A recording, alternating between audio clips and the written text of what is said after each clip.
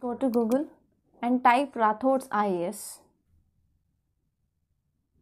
Then you can see our website Rathod's IAS Academy.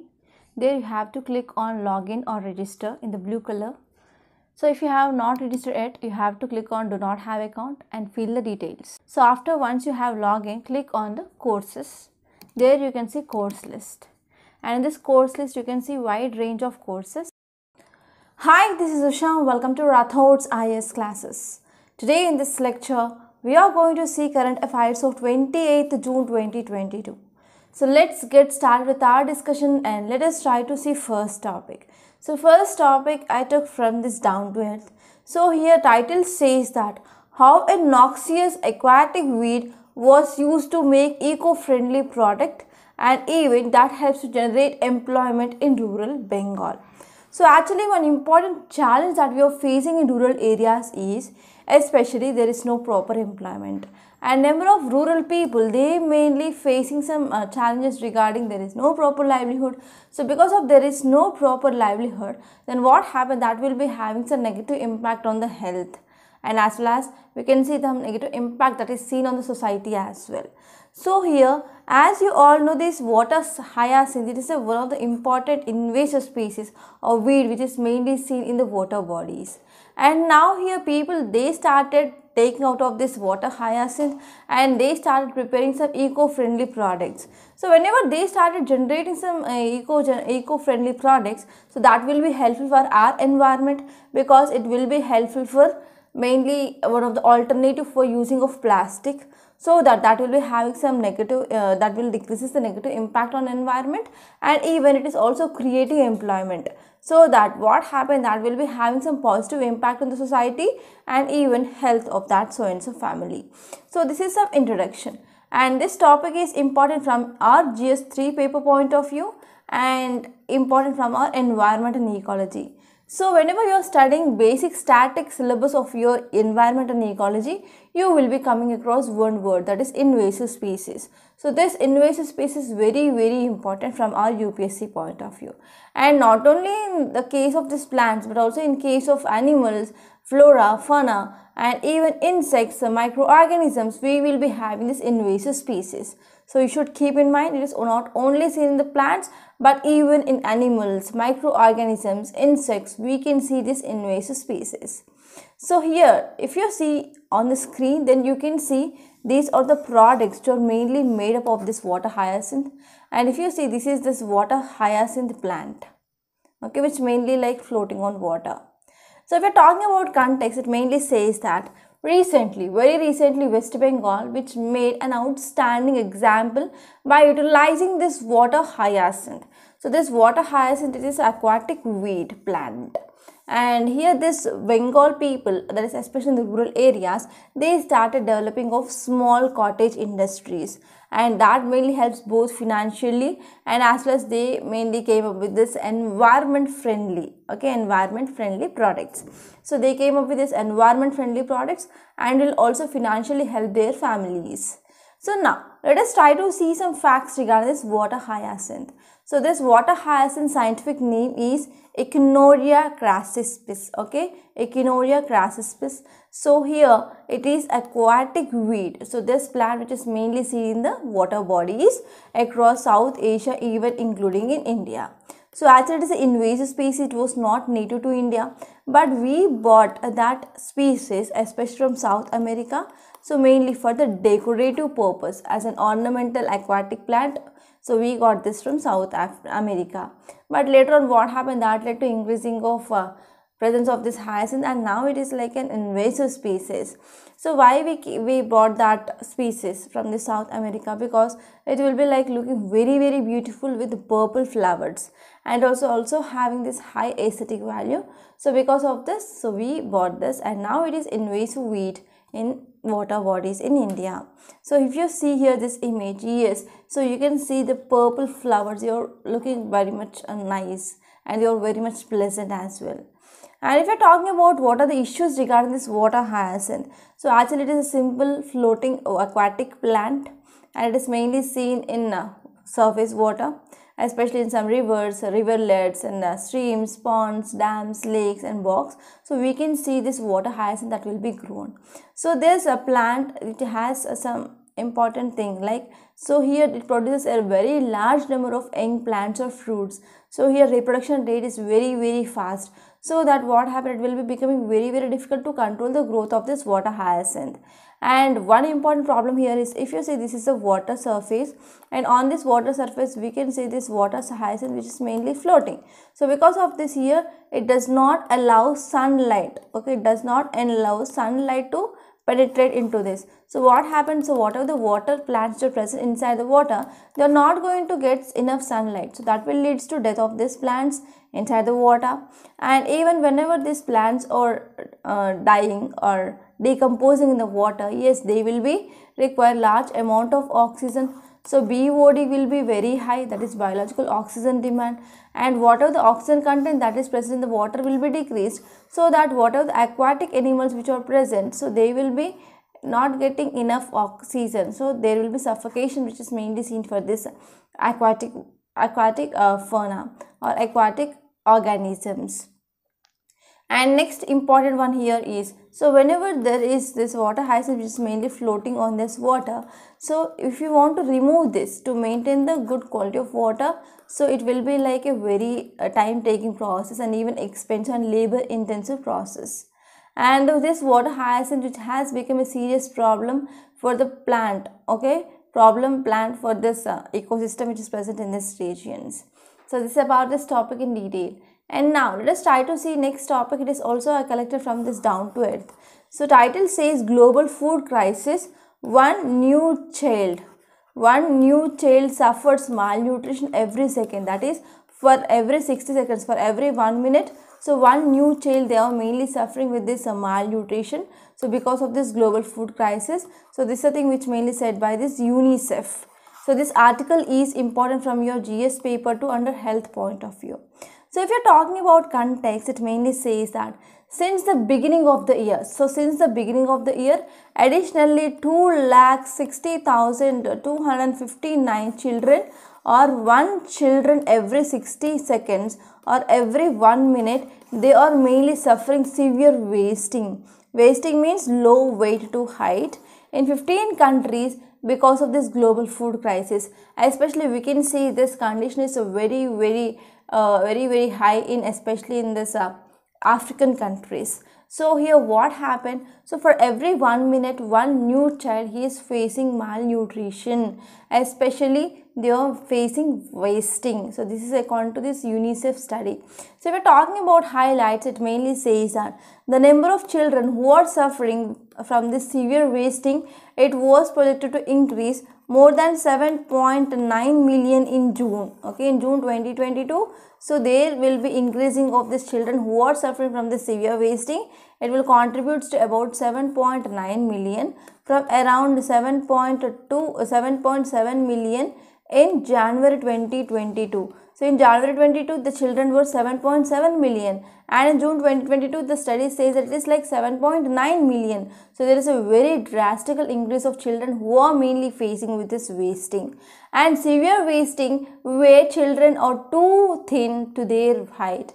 So to their height, the weight is very low. So that here we can see they were very thin. So it is most visible and lethal form of undernutrition. So because of there is no proper nutrition or undernutrition or malnutrition, we will see the problems like wasting and as well as stunting. So this severe wasting, which is mainly because of lack of proper nutrition. And here this severe wasting which mainly caused by lack of nutritious food and repeated bouts of diseases like diarrhea, measles, malaria. So because of this, that will lead to compromising of this child's immunity. So on one side, we do not have proper nutrition, proper micronutrients or the macronutrients. There are no proper nutrition. On another side, they are mainly suffering with some diseases like diarrhea.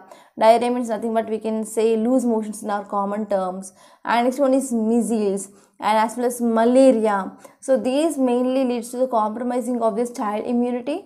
So because of this, what happened? There are high incidence of wasting that is mainly seen. So what are the reasons? The reasons here is, so across the world there is increasing of food price. So if I talk about personally in India, yes, there is increasing of edible oil price, increasing of vegetable prices, etc. So in the same way, here in the number of countries, there is increasing of price of food that is mainly seen, and even some areas which are mainly facing drought, especially in this African countries. Okay, in African countries, recently I saw one important video regarding this regarding this drought actually. So because of this drought, the number of animals, cattle, are mainly dying because they are not getting food, they are not getting enough water also. So because of this, here number of cattle, they are mainly dying in this some areas of African countries. So if you are talking about there is increasing of food prices because of this ongoing Russia-Ukraine war. So because of this, that led to disruption in the wheat supply. And next one here is drought mainly that is seen, and because of this drought we can see there will be climate change in some countries, and this is mainly combined with ongoing economic impact of this COVID-19, and even we are seeing there will be some negative impact on food and as well as nutrition security worldwide. So these are reasons. So reasons here is the first one is because of soaring food prices, and because of climate change, because of drought, and it is having some impact because of this COVID-19 pandemic. And if we are talking about what are the immediate actions that can be taken, so immediate actions that we can take here is ready to use therapeutic food. So we can go for ready to use therapeutic food. So in this ready to use therapeutic food, it mainly contains milk powder and peanut butter, vegetable, and as well as sugar and as well as vitamins. Okay, so here for immediate use or immediate action, so we can use this ready to use therapeutic food. So if we're talking about some facts here, recently we came up with this annual report named Global Report on Food Crisis. So we came up with this Global Report on Food Crisis 2022, and it mainly launched by Global Network Against Food Crisis. It mainly launched by Global Network Against Food Crisis. So in this report, which mainly says that which are the main drivers of food security. So first one here is conflict. So because of the conflict, especially we can see conflict that is seen in Tigray region, and we can see conflict in this Russia and Ukraine region, and in the number of regions we can see there is conflict. So because of this conflict and the fighting between the two countries, or the warlike situation between the two countries, yes, that will leads to death. Okay, that will lead to death, and even that will leads to food insecurity as well. So here we are talking about wasting. So here we need to talk about undernutrition or the food insecurity. So conflict which mainly forced about 139 million people in 24 countries or territories, they are mainly facing this acute food security. And next one is there will be also increase from 99 million in 23 countries and as well as territories in 2020. So there is an increase from 99 million, okay, in 23 countries. So if you're talking about weather extremes, yes, because of this weather we are also seeing a climate change, drought. So because of this also that led to increasing of undernutrition. So here weather extremes which mainly forced about 23 million people in 8 countries, territories into acute food insecurity, up to 15.7 million, up to 15.7 million in 15 countries or territories in 2020. So what happened because of this extreme climate change? Now we are seeing there is global warming, melting of glaciers, and increasing of greenhouse gas emissions. So because of all these things that have some negative impact, that mainly forced over 23 million people in 8 countries or territories into acute food insecurity. And if you're talking about economic shocks, over 30 million people in 21 countries or territories, they mainly suffered acute food security in 2021. It is mainly due to economic shocks, and down from over 40 million people in 17 countries and territories in 2020. So here if you are talking about economic shocks, over 30 million people in these 21 countries and territories, they mainly suffered acute food shortage, and because of this economic shocks, and even that led to 40 million people in 17 countries and territories, they mainly undergone this malnutrition or undernutrition. So we're talking about what are the suggestions. So we need to have an integrated approach. So we need to focus on prevention, anticipation, and better targeting. Okay, these are the 3 important terms, that is prevention, anticipation, and as well as better targeting, to sustainably address the root cause. First, we need to understand the root causes of this malnutrition. For example, there is food crisis, there is poverty, there is marginalization. So population growth is also one of the important factor. Apart from that, fragile food system. So what are the root causes are there? So we need to try to fight against that root causes. And this one is we need to prioritize smallholder agriculture.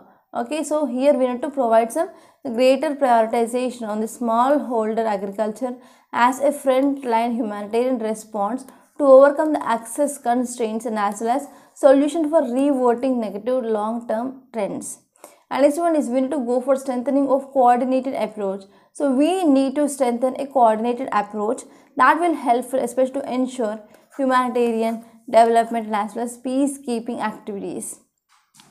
So if we're talking about this image, you can see what are the important steps that can be taken. So first one is we need to transform our food system.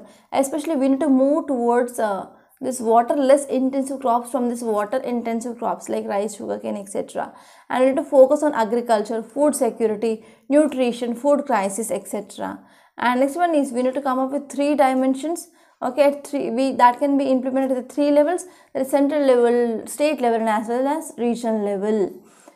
And if you're talking about goal here, the goal here is mainly for the improved coordination and integration of actions along with this HDP nexus for long-lasting solution of food crisis.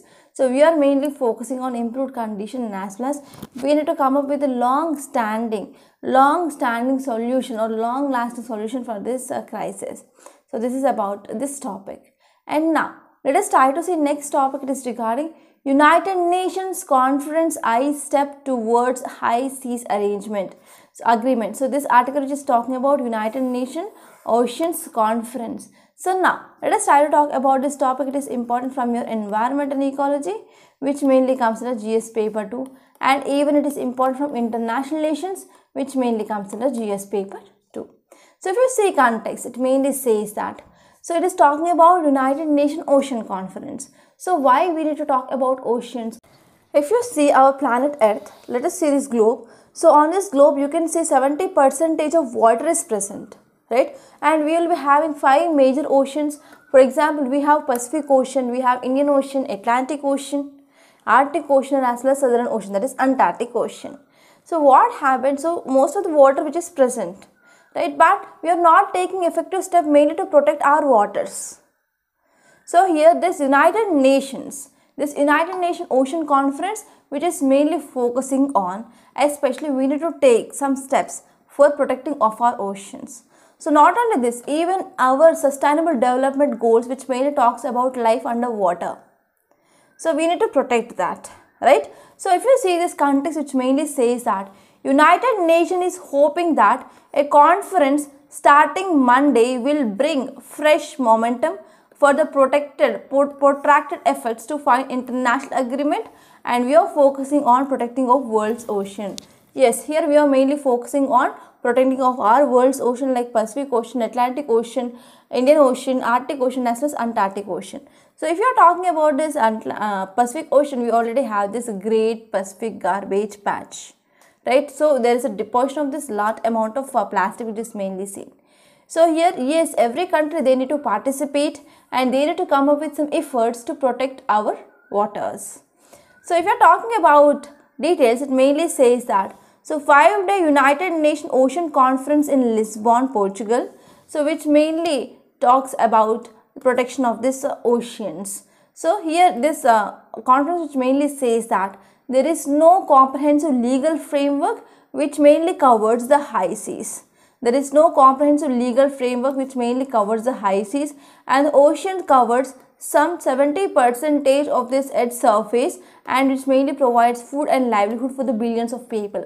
So in these oceans, so we are going to get fishes, and these oceans are very important for the transportation trade purposes. So here in this way, it is mainly providing food and as well as livelihood for the billions of people. So it is our responsibility to protect them.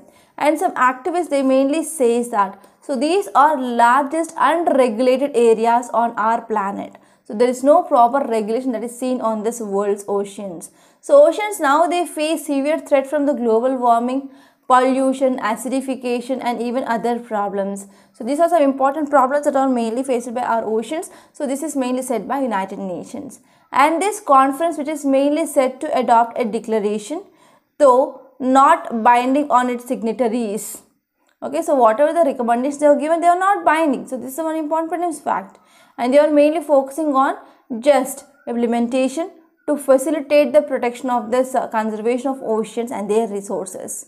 So if we're talking about the treaty, this treaty is being negotiated within the framework of UNCLOS, United Nations Convention on Law of Seas. So this treaty which is mainly being negotiated based on this UNCLOS. So regarding this UNCLOS, there was one prelims question that is appeared in 2020-22 itself.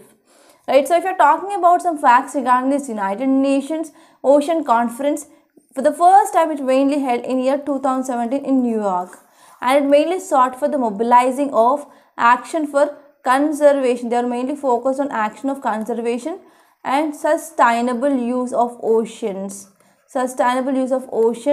seas, and as well as marine resources. So the United Nations Ocean Conference, which mainly held for the first time in June 2017 in New York, and it mainly focusing to mobilize action for the conservation and as well as sustainable use of oceans, seas, and as well as marine resources. And we are talking about this year theme, that is scaling up ocean action based on science and innovation for the implementation of this goal 14. Okay, that is Sustainable Development Goal 14. So if we're talking about what are the targets under the Sustainable Developmental Goal 14, that when it talks about life below water. So we need to go for preventing and as well as we need to reduce marine pollution of all kinds by 2025. So the first one here is we need to prevent and we need to reduce marine pollution. And this one is we need to sustainably manage and protect marine and coastal environment. So we need to sustainably manage and protect marine and coastal environments to avoid significant adverse impact by 2030. Next one is we need to minimize and we need to address the impacts of ocean acidification. So we need to focus on minimizing and as well as addressing the impacts of ocean acidification, include enhanced scientific cooperation, and it mainly focusing on even to regulate overfishing and harvesting, illegal, unprotected, unregulated and destructive fishing practices. They are mainly focusing on these fishing practices. And next one is it is mainly saying that we need to conserve at least 10% of coastal and marine assets by this 2020. So we need to focus on this coastal and as well as marine assets or marine areas. And next one here is, so we need to prohibit the forms of fishery subsidies as well. So because of this fishery subsidies, it is mainly going for overfishing, exploitation. Okay, so we need to go for eliminating of the subsidies, and we need to increase economic benefits to small island developing states and least developed states for the sustainable use of marine resources. So this is about this topic. And now let us try to see next topic. I took this topic from PIB. So it is mainly talking about Niti Aayog, which mainly launched its report regarding this India's zig and platform economy. So recently we came up with this industrial worker codes. So in that one code which mainly talks about social security, there we said about the zig and as well as platform workers. So now once again we are going to see this topic. So this topic is very, very important from your prelims and even in your mains. So if you see context, it mainly says that Niti Aayog launched a report, and the title of this report is India's Booming Big Platform and Zig Economy. So it is talking about India's booming zig and platform economy. So if we're talking about details, it mainly says that this report, it is a first of its kind, which mainly talks about comprehensive perspectives and recommendations on this zig economy. So actually this this report which mainly talks about what are the problem and some data regarding the zig workers, and even it also came up with some recommendations that can be taken by the government, especially to promote security of the zig workers and as well as platform workers. So this report which mainly provides scientific methodological approach. So it mainly provides a scientific methodological approach to estimate the current size and job generation potential of the sector. they mainly focused on this current size and as well as job generation potential of the sector. And next one is it also highlights the opportunities and challenges of this emerging sector, and that mainly presents a global best practices on initiatives of this social security and as well as delineate strategies for the skill development and even job creation and at the different categories of the workers in the sector. So here this report which mainly talks about scientific methodological approach, and they are mainly focusing on estimating of current size and as well as job generation potential to the sector, and even it highlights opportunities and as well as challenges in the emerging sector, and is also focusing on this global best practices and even social security, and they are mainly focusing on skill development and even job creation. So if you are talking about this study which made released by Niti Aayog, so it mainly says that there are about 77 lakh people, they are mainly working in this gig economy, and this is data as per 2020 to 2021.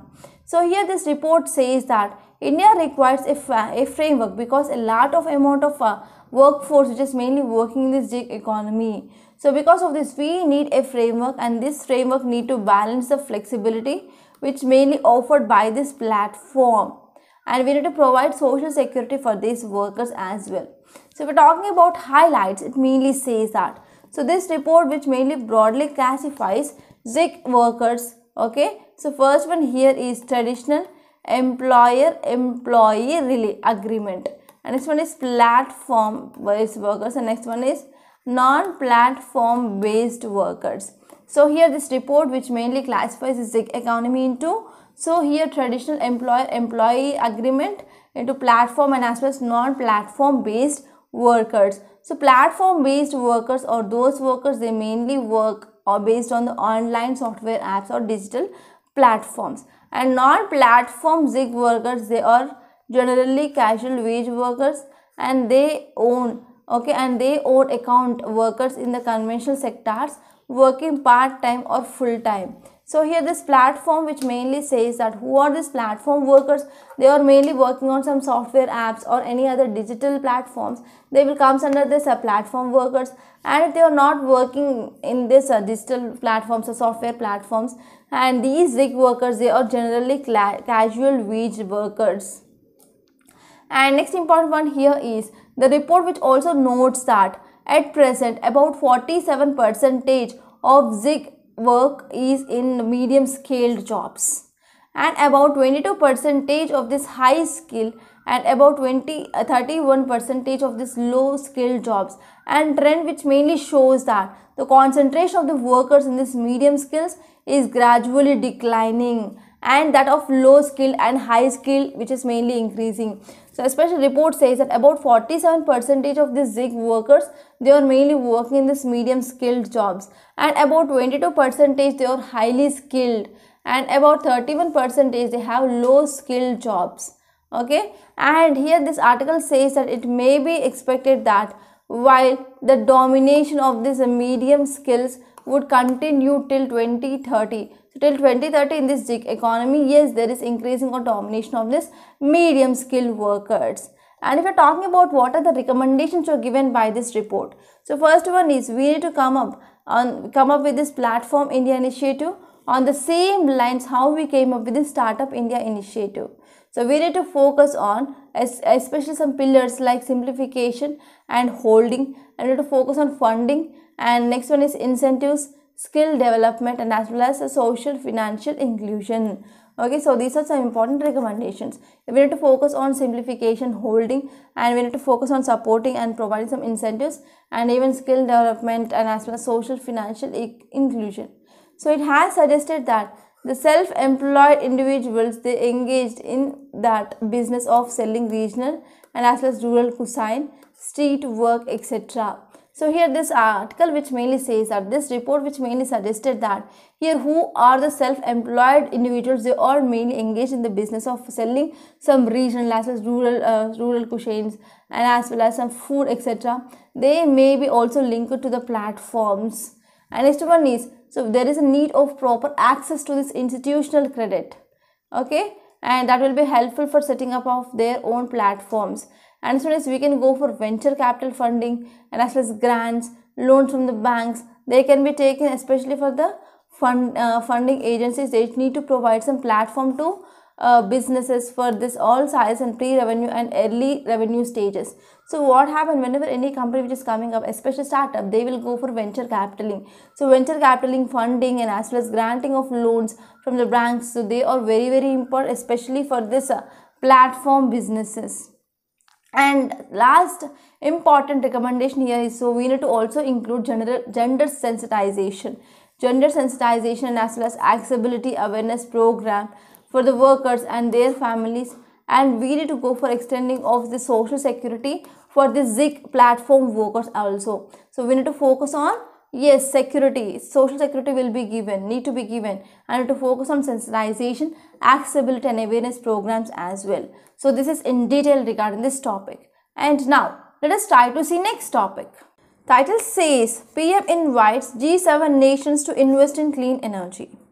So actually this G7 it is seen highly in news, so you can expect a question regarding this G7 in this mains. So please be prepared for this topic who are going to write this year mains. So this topic is important from your GS paper to under international relations. So now let us try to see this topic in a very great detail. So if you see context, it mainly says that access to energy should not be a privilege to the rich, and to poor also should have equal right to energy. So our Prime Minister, he said in this G7 summit, like, so access to energy, it should not be only the privilege for the rich, but even poor, they should have this equal right.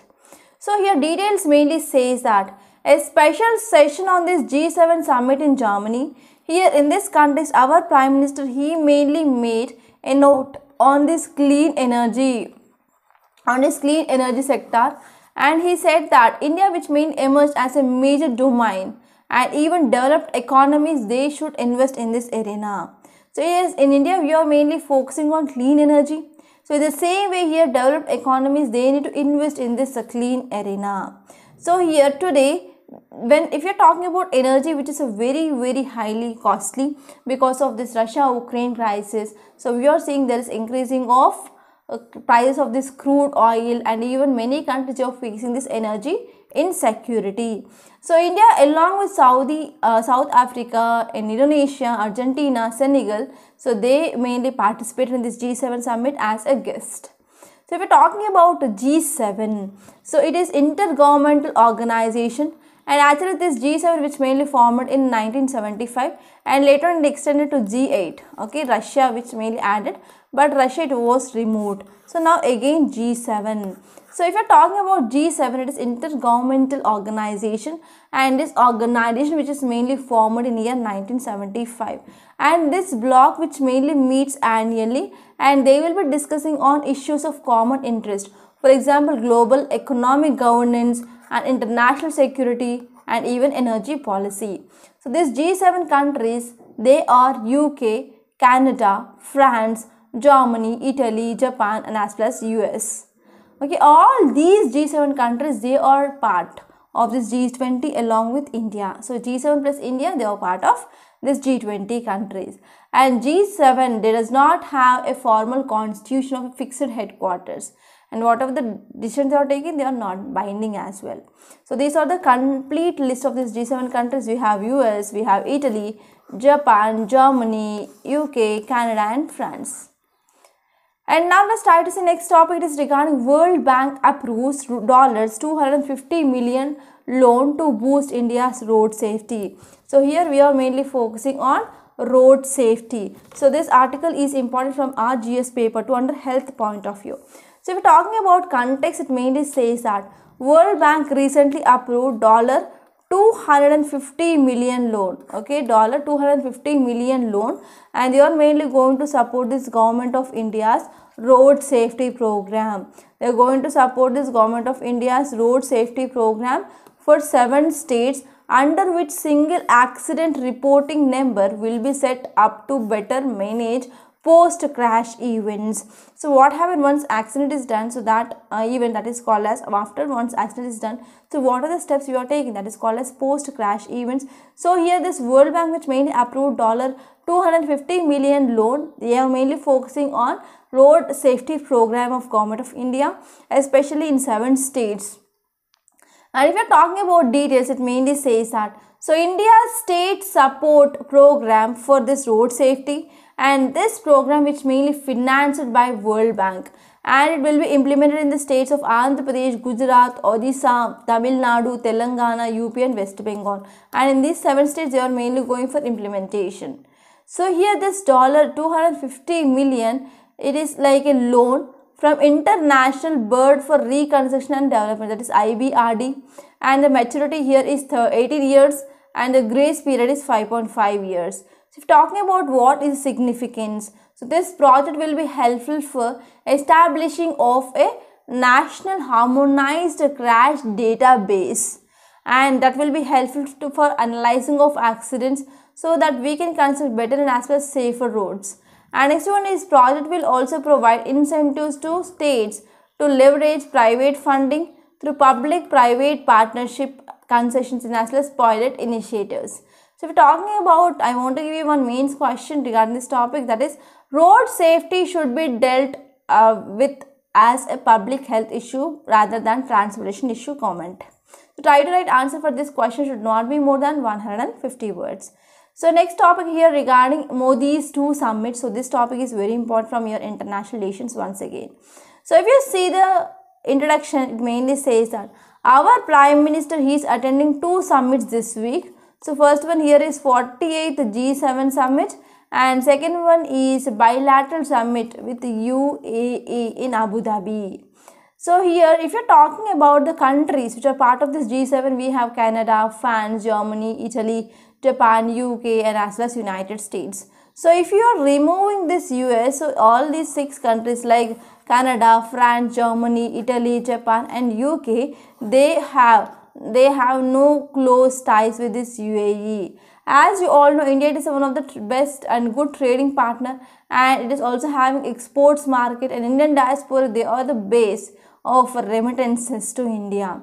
So according to this official FDI, that is foreign direct investment data, so here it says that UAE, which mainly invested more in India 2021 than compared to that of this Germany as well as France together. So whenever you are comparing with this investment of this Germany and France together, so here UAE, which has a lot of amount of investments in India. So here, unlike this UAE, none of the G7 countries has yet signed this bilateral comprehensive economic partnership agreement with India. So here if you are talking about areas of cooperation between India and UAE, so first one here is around 3 million Indians, they are living harmoniously in UAE, and those people, they are working there, they are involved in this economic engagement, and even to deepen the security cooperation, and even they mainly found that there is a good cooperation between India and UAE. So if you are talking about UAE, it is very much important for India regarding this look east policy. And if you are talking about importance of UAE and India relations, yes, UAE, which mainly occupies key place in India's West Asia policy. So in India's West Asia policy, here UAE, which mainly occupies a key role, and even there is a high level visit from both the sides that has given a new impetus. And even in 2017, we came up with this comprehensive strategic partnership agreement. And if we are talking about economic relations, yes, regarding trade and commerce, so we are mainly doing good. And trade and commerce, it is one of the backbone for this bilateral relationship between India and UAE. And UAE, which has one of its leading sources of this FDIs as well. And UAE is India's 3rd largest trade partner after Russia, after China and as well as US. And here UAE, which mainly accounts about 8% of India's oil imports. And if you're talking about in areas like security and defense cooperation, yes, it is one of the significant pillar between India and UAE ties. So there is also growing cooperation in security and even defense sector, which is mainly seen. And apart from that, if you're talking about radicalism of Gulf and as South Asia, so India which is mainly focusing on improving its security cooperation, and it is mainly focusing on countering of terrorist threats and even combat radicalization as well. So if we're talking about air combat exercises, we have Desert Eagle. And if you're talking about concerns regarding India-UAE relations, so as far as investments are concerned, slow implementation of Indian side is one of the major obstacle. So there is slow implementation from these investments in Indian side. And next one is bilateral trade had come down significantly in past years, so we need to focus on this trade. And next one here is, so here the number of workers who are coming from this Bangladesh, Philippines, you are replacing these Indian workers. So it is also one cause of concern. So what is the way forward? So we need to ensure the execution of the investment projects with required expertise. So we need to have some execution of these investment projects, and we need to enhance bilateral trade including defense and as well defense trade and as well as food, agricultural products, etc., and even automobiles. And we can also focus on medical tourism, and we can also focus on renewable energy sector. And in this defense sector, we need to focus on cooperation through this joint training programs. So this is about way forward. So here you can see map, and once again I want to show the globe such that you can understand where is the location of this UAE which is exactly located. So here I hope you can see now. So here you see India is there, okay. So here India, and here in this part you can see UAE. So we are talking about relationship between India here and UAE which is present here, okay. So I will be also showing you map. So I think in globe you can't see very clearly. So this is the map here. So here you can see this is our UAE. And here you have to see the countries just sharing boundary with UAE. Here we have Qatar, here we have Saudi Arabia, here we have Oman. So here you can see some water bodies like State Shat Al Arab, it is there here. And here we have water body, that is Persian Gulf, and here we have Gulf of Oman. So this Persian Gulf and Gulf of Oman which is mainly connected through this Strait of Hormuz. And now let us try to say yesterday's question. The first one is regarding monotheistic movement. So consider the following statements regarding this monotheistic movement of medieval India. So first statement here is, most of these monotheists belong to upper caste, but not at all true. So they are mainly belong to low caste. So if you see, remove this first statement, the correct option is 3, 2 and 3 only. So here second statement here is, they got influenced in one way or other by varying degree by Vaishnava concept of Bhakti and Natpanthi movement and Sufism, yes. And they criticized superstition of this orthodox elements of Hinduism and as well as Islam, yes. And next question is regarding Shankaracharya. So Shankaracharya, he advocated Advaita, yes. And he preached Upanishad doctrine for salvation through knowledge, yes. So correct option is 3, both 1 and 2.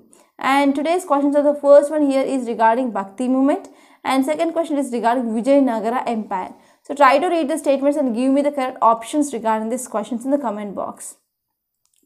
And now I want to make a small announcement. So we in Rathod as we came up with this foundational course for 2023 and 2024. So this course is very beneficial for the beginners and even who gave attempts in their UPSC if they don't have the conceptual clarity. So this course is absolutely beneficial because we are mainly providing video classes on each and every topic, and we are mainly providing examples, and even we discussed previous prelims and as well as mains question in that course, and we came with 100% coverage of syllabus, and as well as those classes are taken by expert faculty. So I think yesterday evening there was one lecture regarding ethics which had been posted in YouTube. So please try to watch that lecture so that you can understand how deeply the concepts are discussed. And apart from that, if you want to take individual courses like only ethics, only geography, only economy, history, like that, you can take individual courses also. So for that, you can visit our website rathodisacademy.com. There you can click on a course list after once your registration is done, and you can see the wide range of courses that will appear on the screen. And if you want to watch the videos, you can click on the play course, and if you want to directly purchase the course, you can click on buy course. So in this way here, that will be helpful for your enrollment. And even we are come up with this mains answer writing practice course of July batch, which is going to start on 3rd July. So this course is absolutely beneficial because we are giving weekly targets. So based on that weekly target, we are giving you one daily question. So there will be evaluation of your answer and we give you model answer. And one more thing here is there will be one-to-one mentorship. Okay, so these are some important courses that we are offering in our Rathod's IAS. So I personally take geography and as well as ethics in this Rathod's IAS Academy. So if you have any queries, so please call me on this number 8074765513. Okay, so this is also WhatsApp number and you can text me on WhatsApp if you have any query. So now let us try to see today's Hindu newspaper PDF. So this is our today's Hindu. Date here is June 28th and this is Delhi edition. So first topic it is regarding Mir's quick trail came ahead of US-Pakistan meet. So as you all know, Pakistan which is mainly present in this FATF blacklist, and actually recently this plenary committee meeting which mainly held regarding this FATF, right, and it took some major decision regarding this Pakistan listing in grey list or to remove this grey list. And actually here this Sajid Mir who mainly participated and he was one of the important person who planned for this 26/11 attacks. Okay, so here what happened, so the deputy chief of international operations of this LET, that is Lashkar-e-Taiba deputy chief, so he is Lashkar-e-Taiba deputy chief and he organized this 26/11 Mumbai terror attacks. And he mainly wanted for involvement in the terror recruitment and even financing cases in France, Australia, Denmark and as well as US. So he only declared as dead by Pakistan officials in December 2021 but arrested in April 2022. Okay, so this is about this topic. And if you move forward here regarding this India's big force, I already discussed this topic and I already discussed about this topic regarding PM invites G7 nations to invest in clean energy. And if you move forward here, you can see Talaq-e-Hasan. So here you might have come across this Talaq-e-Bidar, Talaq, triple Talaq, etc. So this Talaq-e-Hasan, it is also one of the I can say like divorce related word. So here in this Talaq-e-Hasan, so here talaq, the 3 times of talaq will be not said at a one go, but here this talaq will be said once in every 1 month. Okay, so that means for the 3 times they will be saying this talaq for 3 times. And if you move forward, you can directly move on to this editorial page. And here you can see states, freebies and the cost of physical profligacy. So you need to know about this freebies. So actually whenever there is elections, yes, the leaders who are going to contest, so they will be coming up with this freebies and they say that they will be going to provide bikes, laptops, mixies, etc. So they all mainly comes under this freebies, and you have to know about what is the impact of this freebies on the fiscal policy. And next topic is regarding Israel politics. Actually it is not much important. And if you move forward, here you can see Modi's 2 summits. I discussed this topic. And here there is one article regarding higher education. There are a number of times we discussed this type of articles. And if you move on to text and context, this is about Sajid Mir's conviction. And next topic, it is about Sterlite copper plant. I already discussed this topic in great detail, I think 4 days ago. And next topic, it is mainly regarding this Sikar in Rajasthan tops school grading index at district level. So this article which is mainly talking about school grading index. So recently here Rajasthan Sikar, it is the top performance which is mainly followed by this Jhansi, Hunu and Jaipur in the union government's index, that is performance of a school education system at the district level. So here the categories are regarding outcomes, effective classroom transaction, infrastructure facilities, students entitlements, school safety, children protection, as well as digital learning governance process. So these are some important areas they focused. And next one is India European Union resume this FTA negotiations. So we have to see once that is done. And next one is India Malaysia discuss defense ties. So this article is also very important from our bilateral relations. And next one is World Bank approves $250 million loan to boost India's road safety. I discussed this topic. And next one is center may raise small saving ratings. So this topic is important from your GS paper 3. And this small saving rates that is going to be discussed by the servant sir in Economic Weekly. Don't worry about that. And next one is GST panel may discuss states compensation e-commerce norms. So these are some important articles that appeared in our today's Hindu newspaper. So I hope you enjoyed this lecture. So please subscribe to Rathod's Science Academy and don't forget to like, share and comment my videos, and don't forget to enroll to the courses that we are offering. And if you have any doubts, so please contact us on the number which is given on the screen. So by this I'm concluding. Thank you so much.